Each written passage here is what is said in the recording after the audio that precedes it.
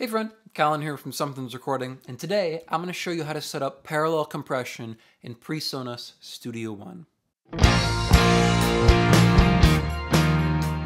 Today we're going to be walking through setting up parallel compression in Studio One using both buses as well as the splitter plugin, and this is going to help you increase the energy on whatever track you decide to use parallel compression on.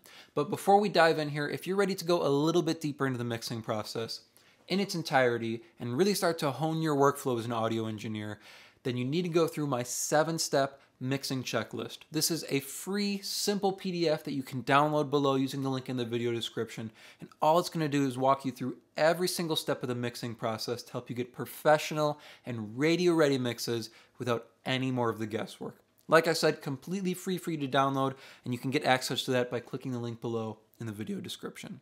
Now let's jump in here and take a look at parallel compression. We're going to be doing it on the lead vocal in this track today. But let me start off here by playing you the vocal, and you can hear it inside the track before we set up parallel compression. 1, 2, 3, won't you look at me? 4, 5, 6, tell me when will you miss? 7, 8, 9, no, it ain't fine. 10, I can pretend. 1, 2, 3, won't you look at me? 4, 5, 6, tell me when will you miss? 7, 8, 9, no, it ain't fine. 10, I can pretend. So the first way we're going to walk through is using a bus channel, which is my preferred method of doing parallel compression on any channel inside of Studio One. So all we're going to do is we're going to create a bus channel here. We'll call it Vox Parallel, Parallel Vox, whatever you want to call it. We'll call it Paravox. I'm going to color it white because I always consider effects white, and parallel compression is, of course, an effect. Now what we're going to do is we're going to send from our lead vocal into this bus. So from our vocal here, we're going to open up our sends, click this little plus, send to our parallel vocal chain here, and I'm going to send full level. It defaults to -6, but if we just hover over here, hold Command and click, it'll take us up to 0 dB. So we're sending full level into this parallel vocal chain. So if we solo it up now. 1, 2, 3, won't you look at me?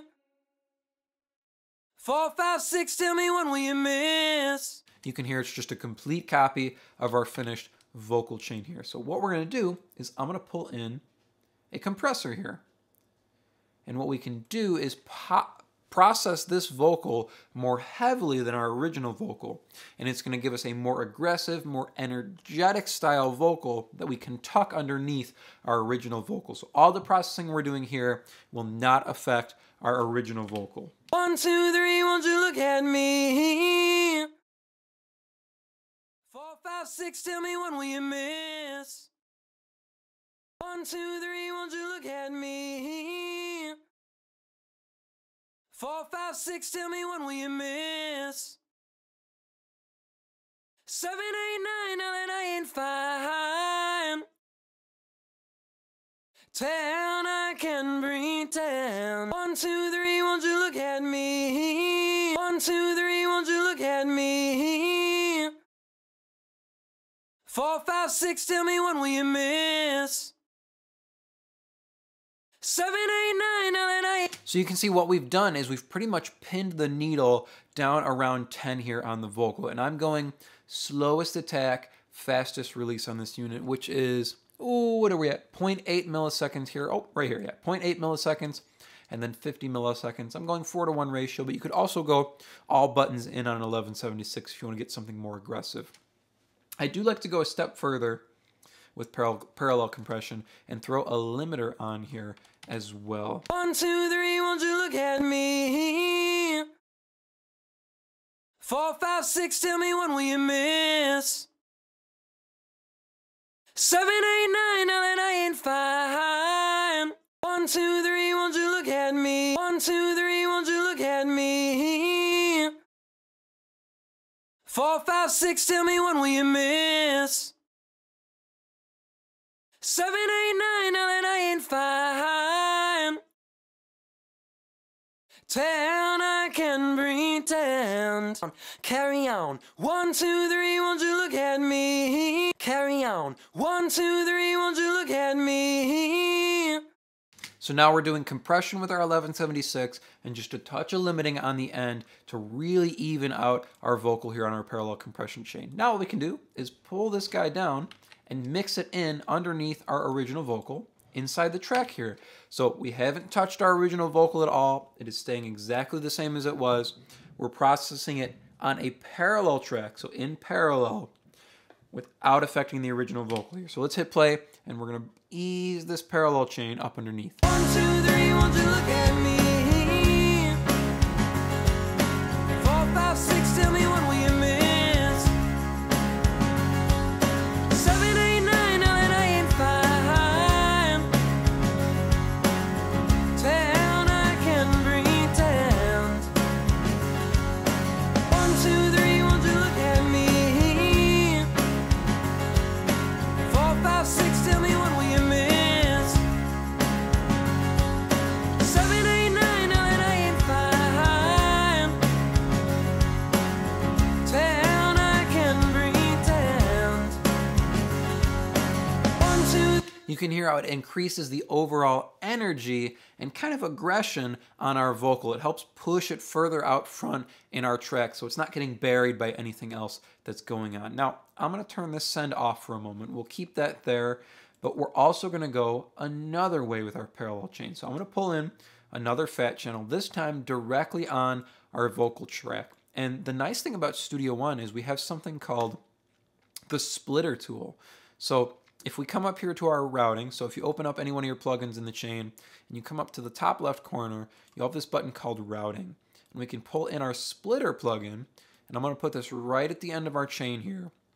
So now we can create two chains on our vocal. One will be our normal finished vocal coming out of our mixing chain here, which is our EQ, compressor, and de-esser. And then the opposite one will continue down, and we can compress it more and limit it. And then you can see we have two volume faders here to mix them together.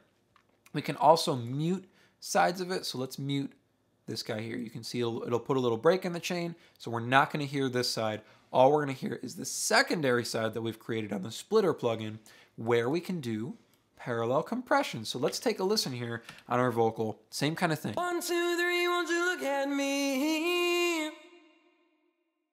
4, 5, 6, tell me when will you miss? 7, 8, 9, now that I ain't fine. 1, 2, 3, won't you look at me? 4, 5, 6, tell me when will you miss? 7, 8, 9, now that I ain't fine. 10, I can pretend. 1, 2, 3, won't you look at me? 4, 5, 6, tell me when will you miss? 1, 2, 3, won't you look at me? 4, 5, 6, tell me when will you miss? 1, 2, 3, won't you look at me? 4, 5, 6, tell me when will you miss? 4, 5, 6, tell me when will you miss? 7, 8, 9, now that I ain't fine. So we've got that same overcompression going on, slowest attack, fastest release there to kind of emphasize that aggression on the front end of the vocal. And I'm also engaging the limiter here right at the end of the fat channel chain there, just doing a touch of limiting, same way as before here. Now, what we have is we have this secondary process chain off the splitter plugin, but we also have our original vocal chain, which is untouched here. So we can re-engage that and then pull the volume down of our secondary track, and we can mix that in the same way as before here. 1, 2, 3, 1, 2, look at me. 4, 5, 6, tell me when will you miss? 7, 8, 9, now that I ain't fine. 10, I can pretend. 1, 2, 3, won't you look at me? 4, 5, 6, tell me when will you miss?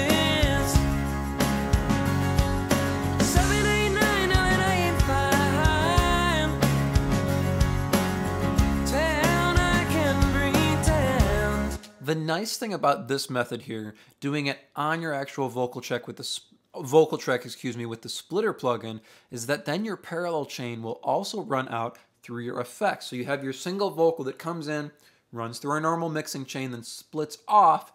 One stays unprocessed, and one gets parallel processing to enhance the energy, enhance the aggression, whatever you're looking for there, and then they come back together and they can run through your reverb and your slap delay. So if you're adding energy with your parallel chain, you can also send that energy out to your reverb, your delay, whatever you like. If you want to add another parallel chain, you could run both. So that's our other option here. Once we've done one, let's see what it sounds like if we engage the other one here. Let's take a look and make sure we're doing the same thing. 1, 2, 3, won't you look at me? 1, 2, 3, won't you look at me? Okay, so now we've got both. Let's mix this other one back in, see what it sounds like with both parallel chains. 1, 2, 3, won't you look at me? 4, 5, 6, tell me when will you miss? 7, 8, 9, now that I ain't fine. 10, I can pretend. 1, 2, 3, won't you look at me? 4, 5, 6, tell me when will you miss? 7, 8, 9, now that I ain't fine. 10, I can pretend. 1, 2, 3, won't you look at me? So whether you're trying to increase the energy on a track, you want to add aggression to that track, or you just want it to sit more even up front in your mix, you've got two different ways you can do that with parallel processing inside of Studio One. I hope that was helpful for you. As I mentioned at the beginning of the video, if you're ready to take your mixes to the next level and really start dialing in your workflow as an audio engineer, then I have just the tool for you, and it is completely free. It is my 7-step mixing checklist, and you can download it below to start creating more professional mixes in less time.